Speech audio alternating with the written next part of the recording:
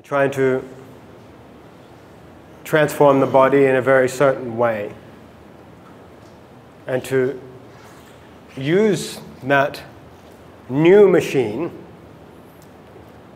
in accordance with that transformation. We transform it in a certain way so it's efficient at working a certain way. That's why a certain transformation is not suitable for using your body in another way. Now, there's a bit of a trend at the moment of people trying to work out their art and pretend that their art is internal or make it internal by using the Taiji inner method into an external art. It's okay, they will get better, but it will never be correct. Just like if you put a Lamborghini engine in a VW, yeah, it will be faster, but eventually it will just destroy the VW or whatever. It's never going to compete with the Lambo, right? The engine must suit the gearbox, it must suit the body, there's a whole process that must work together. So when you move in a certain way, it creates shape. It's not that you do a shape and then you put in a certain engine. This is the misunderstanding. Yep. The shape is generated via the kind of movement. You don't do a shape and then put a certain kind of movement inside. It can't work like that. Because this certain engine makes you move in a certain way. Yep. So, I mean, before I did Tai Chi Chuan, I was a mantis guy. And it's very in front and closed and the round back and this sort of way you move and everything. It's a great style. But if I put Tai Chi in it, right, this palm strike and knife hand would end up looking like it's just not mantis anymore. You cannot integrate the two, because the engine is different. There's a certain way to move that makes a certain power for a certain art. And if you use a different engine, it totally changes the way you move. So this is why, we talk about chop suey, right?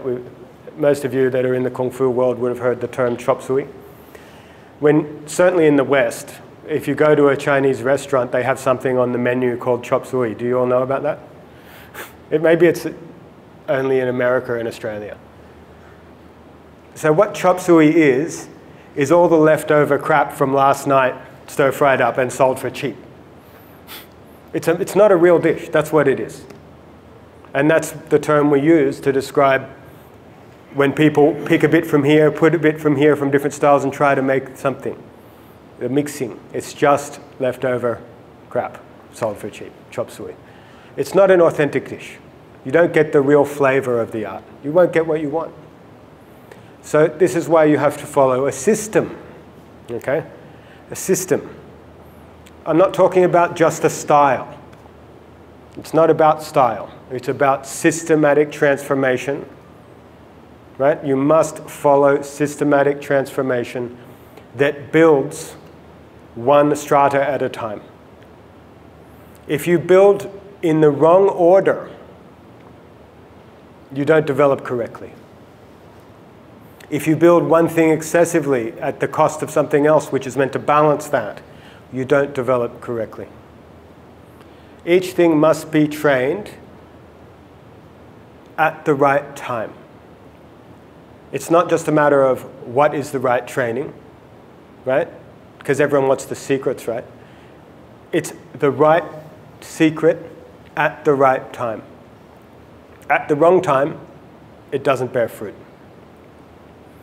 It's like baking or something. The ingredients have to work together. If one ingredient is missing, right, it changes it completely. If you put an ingredient that doesn't belong in there, it changes it completely. Now, once you've done that, it's very hard to undo. What do you do with that cake that you put too much chili powder in, right? It doesn't matter how much sugar, what you try, it's very difficult to fix. This is why following a system that's proven to produce results is so vital. Do we understand that? Now, the modern mind is prone to thinking that it's smart, this kind of intellectual vanity, which is the characteristic of our time, thinks, I can work it out, right? You can't work it out. You can't work it out. Sorry. We have to let go of that arrogance and be humble enough to realize you can't work it out. No one can work it out. These systems are the culmination of many great minds over a long time, hundreds of years. It's not somebody's bright idea. Yep? And they happen because you train and you understand and you embody something. So therefore you've become a different kind of machine. Now, that kind of machine is capable of doing the next strata of work. If you haven't embodied that, you're the wrong kind of machine. The next strata of work will produce the wrong result. Yep? The right thing at the right time, the right machine or animal doing the right thing at the right time. This is so important. With that in mind, some people come over and ask me, you know, I talk about earth level and the man level, and when I talk about my system. And usually I don't go into too much about what you're not up to. It's not really my style. But we'll just go through an overview of this system, okay? For those of you that are absorbed into the system, it will let you know what's coming and give you a bit of a holographic overview of how it functions.